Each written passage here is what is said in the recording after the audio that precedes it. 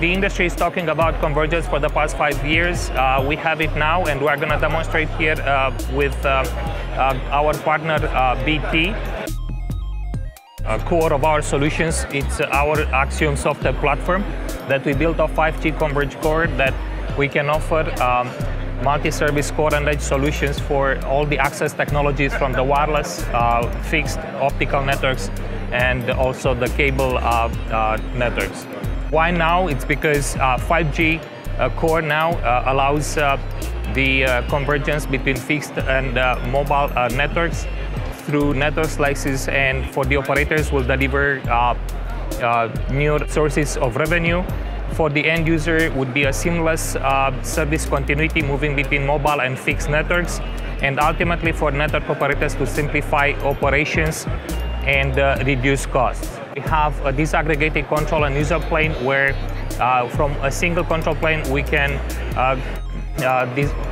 deploy distributed user planes in an access CO environment for Mac application, or even at the far edge through user premises for applications that require low latency, such as autonomous vehicles, machine-to-machine communication.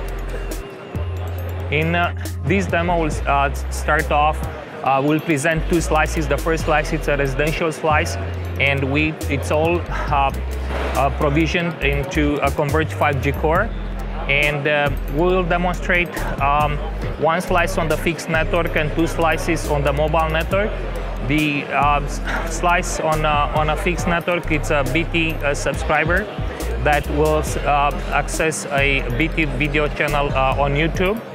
And it's going through our virtualized BNG that sits here in the tech room together with a converged 5G core, and it's going to communicate slicing information with the 5G and RF that it's in the converged core.